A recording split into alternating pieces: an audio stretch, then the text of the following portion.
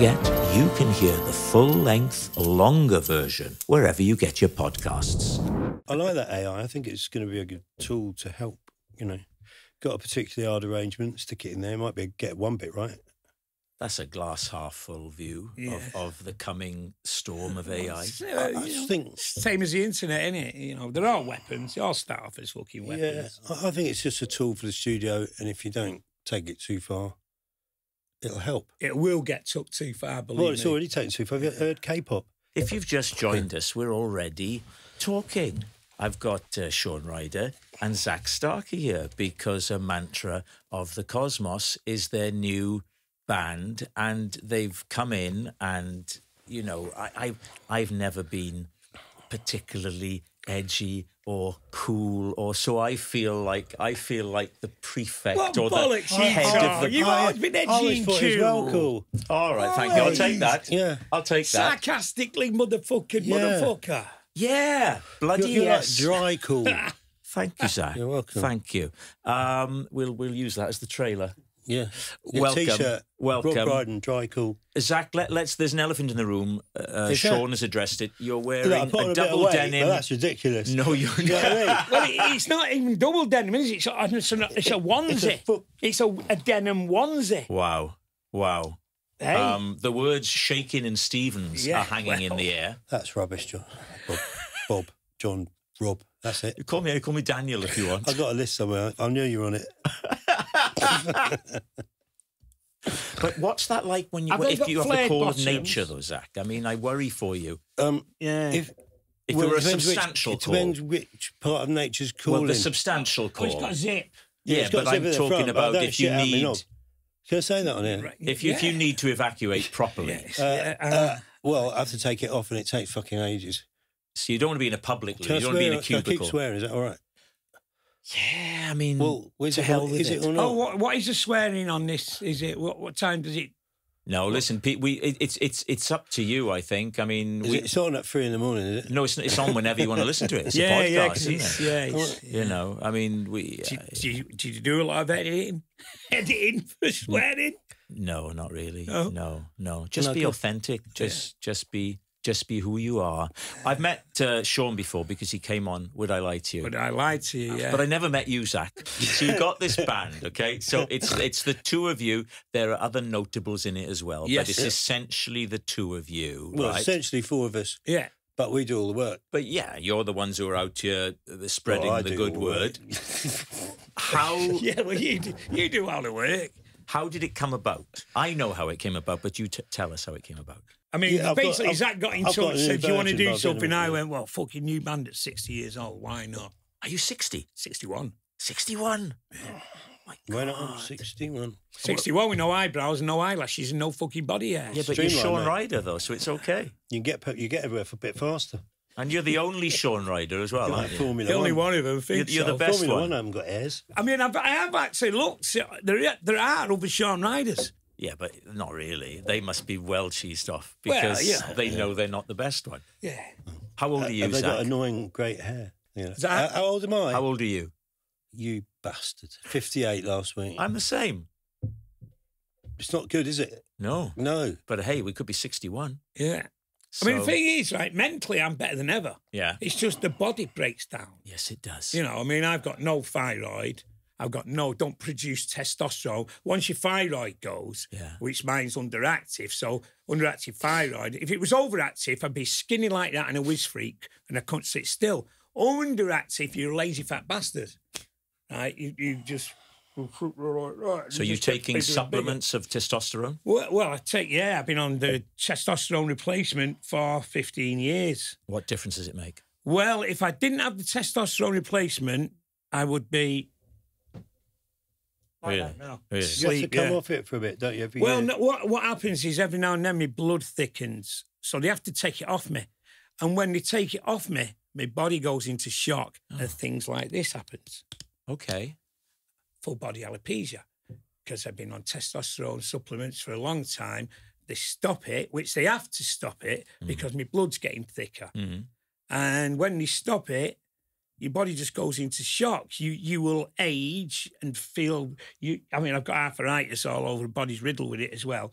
and you feel that you don't feel any of this when you're on the testosterone because you're shagging like a 25-year-old. Yeah. And you're like, well, when that's took off you, it's like some Star Trek episode. Yeah. Boom, you turn into an old man. How long do you not have to just physically, but mentally. Right. How long, when they take you off it, how long are you off it for before you can go back on it? Couple of months. Oh, that's long. He's doing gigs. Doing like gigs that, yeah. while you're off it, that must be very hard. Oh, it's terrible. I can't deal with people as well. But the thing is, it's like a woman going through the menopause, right? It's all hormones, hormonal. Yeah. So when my testosterone's took off me and I can't have it, I will literally hide under the bed. I don't want to go out the front door. I'm frightened of my own shadow. Wow. It's fucking terrible, mate. Yeah. No wonder, people, either run to the booze and the drugs because it really is. It's the male menopause. Yeah. When you say it's no wonder people go to the booze and the drugs, where are you in relation to booze and drugs now? When I'm at home, we don't have alcohol in the house. I mean, still got teenagers in the house. So we don't want alcohol in the house with teenage girls, especially with ADHD. No ADHD is the same. It's not one for one and one off for one. I mean, this stuff, it's always affecting my memory.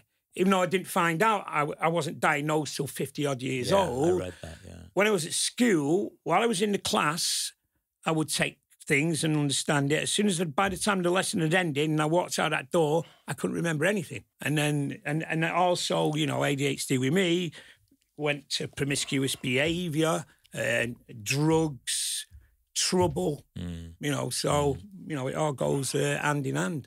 So I have 6 kids and 5 of them have it. Now, they're lucky enough to have, that's why I'm always working, because I've got to pay for their fucking therapy. What's your background with I know your background, your family background, obviously. What is yours? What did your parents do? Well, their official jobs, my dad was a postman, my mum was a nursery nurse. So basically she was what you would probably now call an helper. Yeah, right. You know what I mean? But my dad was a stand-up comedian. Was he? Yeah, and he was Jim Royal, my old bloke, right. Played the banjo, played the accordion, and my mum was played the piano for the nursery kids. Right. So you grew up in a creative environment, then, a performing there's environment. a lot more music back then. Like my dad said, there's a lot more music back then. Like they'd put my dad on a chair, give him a brown ale, and make him do a song. Oh well, yeah, that's because people would make their own entertainment. Well, there'd be a piano. You obviously grew up. If you don't know, Zak's dad is Ringo Star, so you grew up always with. Dude, he grew up fucking rock and roll. Makes me look like dysfunctional. A virgin budgie. Dysfunctional. It's got fun in the middle of it, innit? Right?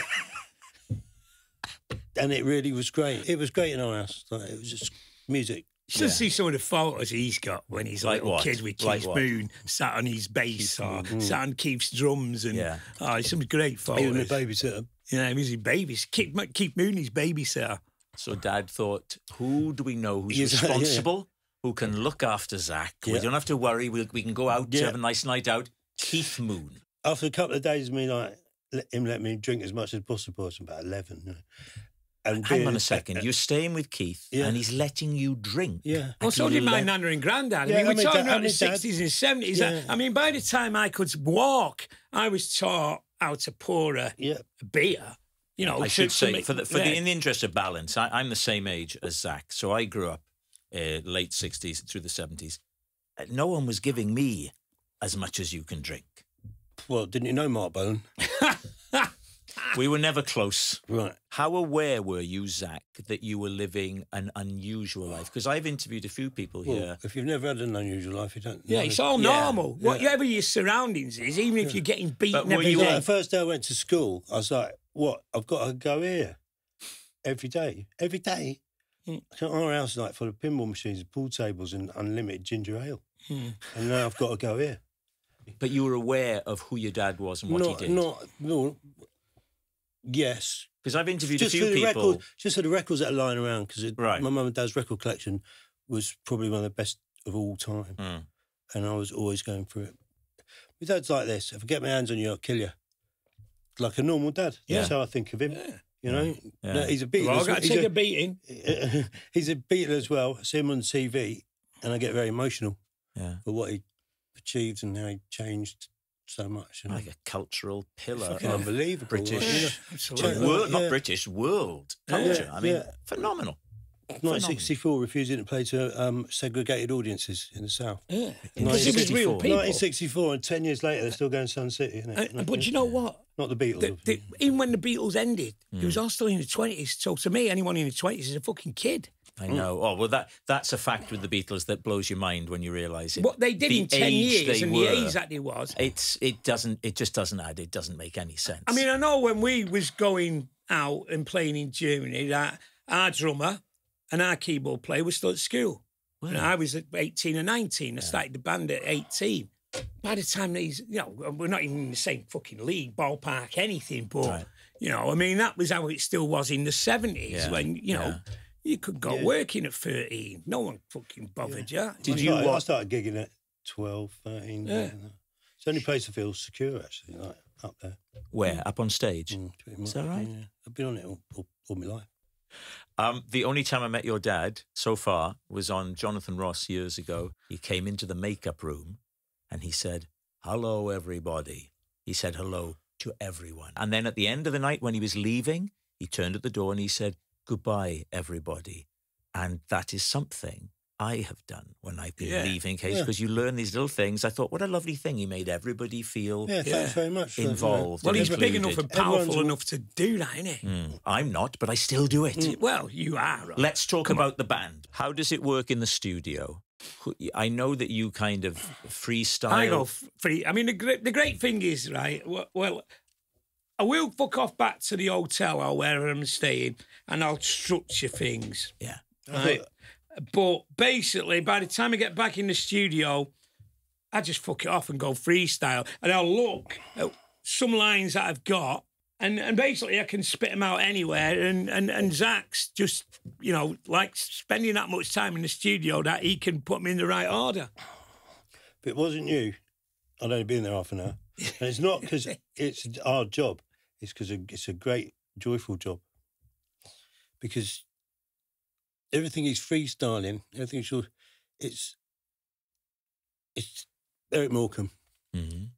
All the right words, not necessarily in the right order. And once you put them in the right order, it's and I sent that song to Noel Gallagher and text me back the British Bob Dylan. Oh wow, that's nice. So that particular example, "Twisting My Melon Man, Call the Cops," did that come to you in the studio? And no, that came to me basically somebody used to run around the hacienda shouting, "You call the cops." Right. And Twisting My Melon Man, I got out of the Steve McQueen documentary.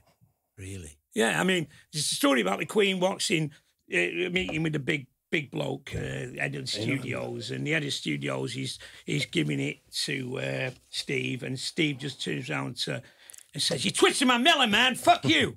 Great. So had you remembered that and then you came to the studio, or did you go into the studio with it written down? Well, that is something that won't leave me alone.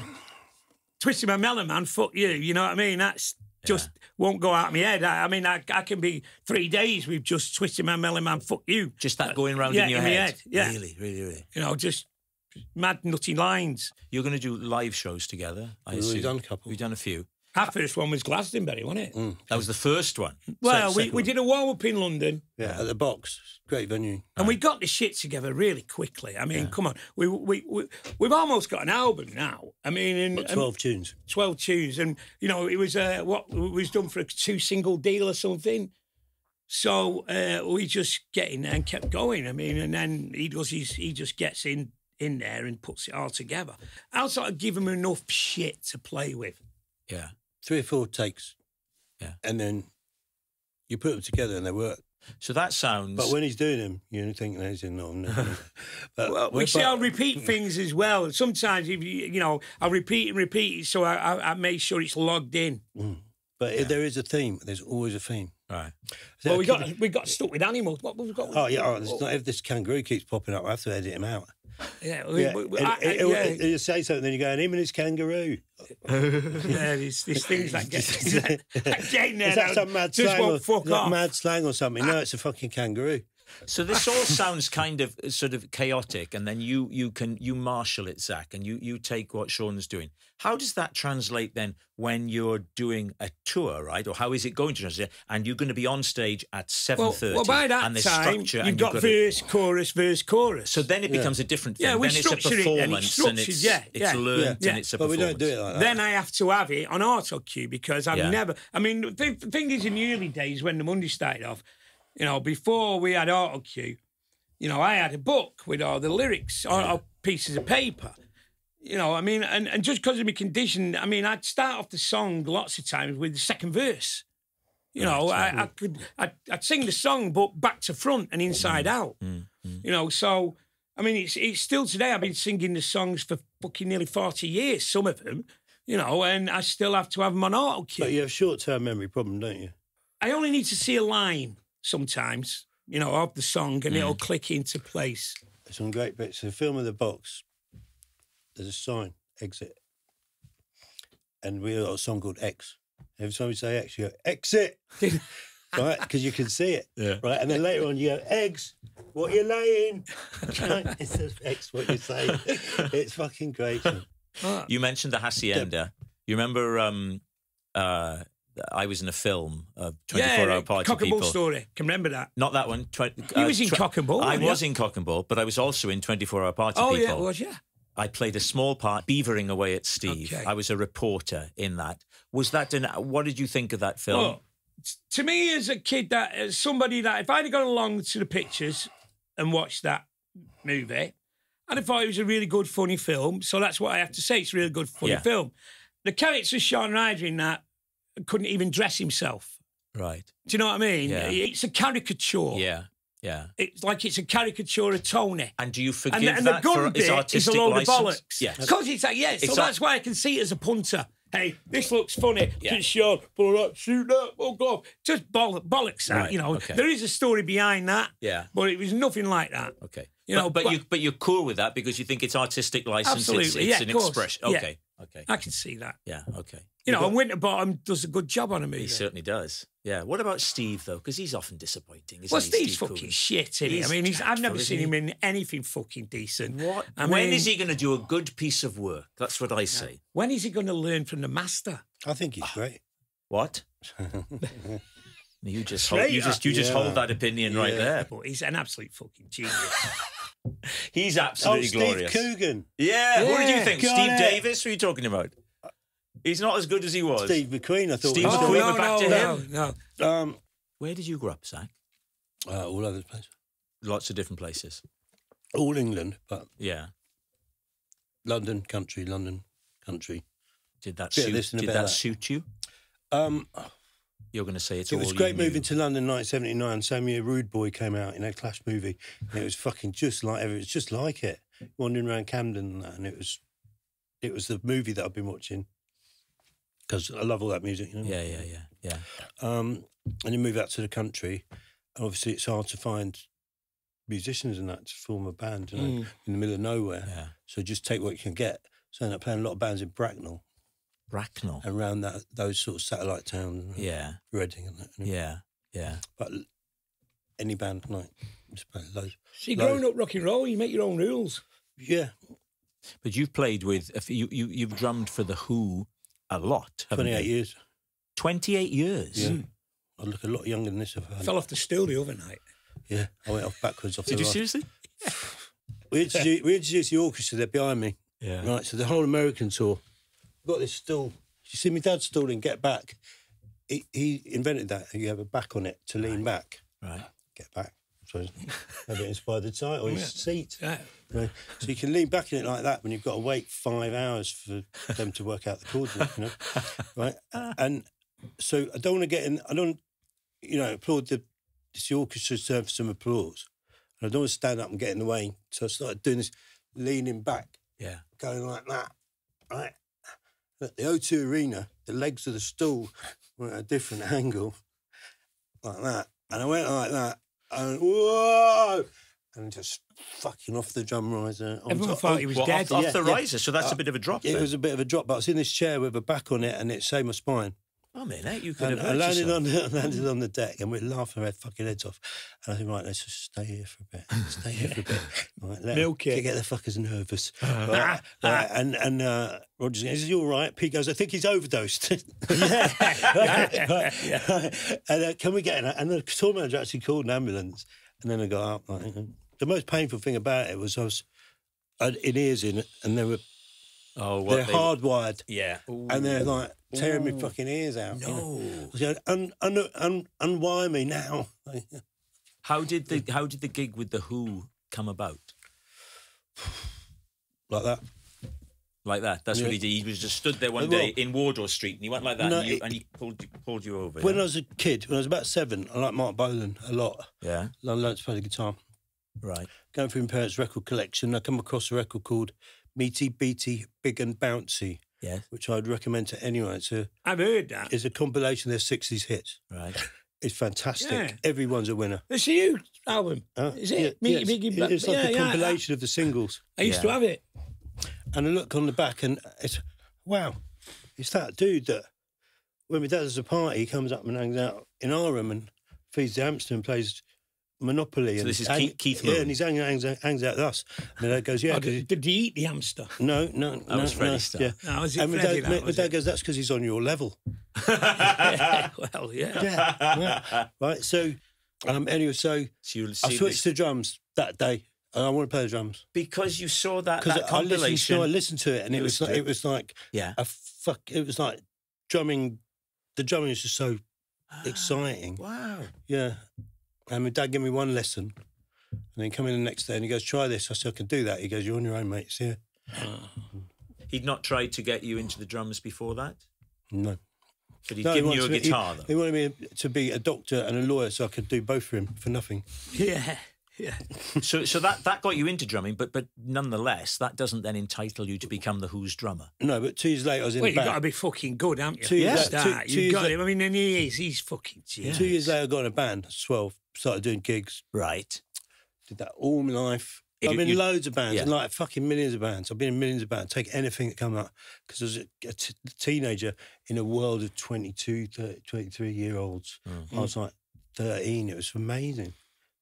Oh, so you'd be playing in bands at that age? Yeah. I'm 12, 13. Yeah. And they're in their 20s. Okay, that's interesting. And How many O-levels did you come out with, Zach? I was doing a gig in Manchester that day and I just couldn't actually make it.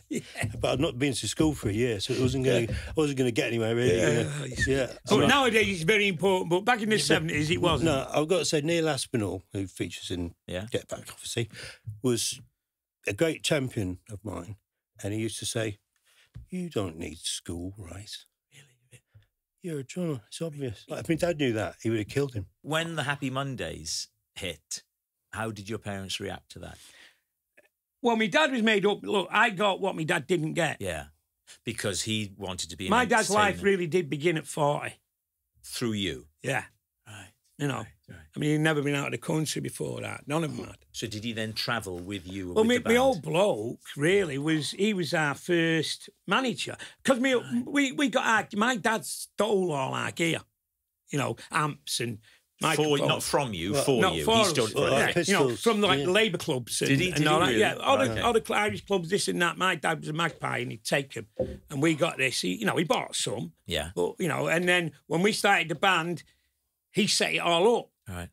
So my dad at the start was our roadie, our driver, our sound man, Right. the lot. Right. And what happened was, as we then started making a bit of an impression, we needed a proper manager. Right. So I had to make the business move of sacking my dad. Oh, no. Okay. So that's when Phil Sachs, the jeans guy from the markets, came in.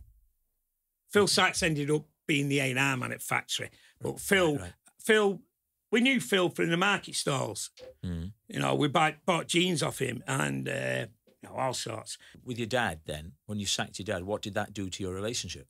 Well, my relationship with my dad was fucked up for a long time. And when the Mondays finished in 1993, and then by 1995 I got Black Grape together. Yeah. So I gave my dad another job. Ah. So, that. And actually, Black Grape was bigger than the Mondays. It was American money, it was a bigger thing. We got the number one with Black Grape. We didn't get the number one with the Mondays. Number two, we sold more records, but the Mondays have become more iconic. Yes, yes. So anyway, my dad was gutted. He took it fucking, but I had to sit down to him and say, Dad, he's a businessman. Yeah. We need a businessman. Yes. So my dad then became the sound man. Okay. But then when we got bigger, I had to bring a sound man in. Proper sound man. Yeah. Anyway, we ended up getting me dad made this, this laminate that said Chief Roadie. So we have to wrap up, but before we do, are there dates in the diary, live dates, or is that GB? No, we've got to finish our record. Got to finish the whole album. Yeah. Well, you think you've got 12 tunes already? Yeah. So... Well, I'm putting the Mondays to bed for 2 years. Right. Because basically we've been back with the They're Mondays. exhausted. Well, what it is, You're going to tuck them in. what it is. I mean, we've constantly been at it again since the original band. We brought all the original band back together in 2012. Right. We toured all over the place and done. So what I want to do now is I want to do Mantra and I want to push Black Grape because, like I said, the Mondays became iconic because we worked at it. So, we got another Black Grape album out. The last one was 2017. So we'll give the Mondays a rest for a couple of years while we do Mantra and Black Grape. What about you, Zach? I don't know at the moment. I had a mad call from Billy Gibbons of ZZ Top about forming a duo. Did you? Right, with a computer. That's far out. No, dude, that'd be amazing. It'd be amazing, wouldn't it? Yeah. Oh, really nice to talk to you guys. Anyway, Thanks for doing this. I'm just waiting to see some of the Moody Kippers I've been pulling on here while we're filming.